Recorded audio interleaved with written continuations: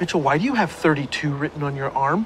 I have no idea. Maybe it's some sort of code, or maybe it's my age. Do I look 32 to you? Tell me the truth. No, you know what? Don't. Well, if we wrote it down, it must be something important. Hey, we should put down other stuff that seems important so we don't forget. Yeah, okay. Well, hats. Hats, obviously. Okay. What else? I feel like there was a number. There was a 32. 30. Attention, please. Passengers Mitchell Pritchett and Cameron Tucker. You're hearing that right? Please report to gate 32 immediately. Are we in trouble? I don't know. He sounds mad. He does. Hey. No, Cam, don't.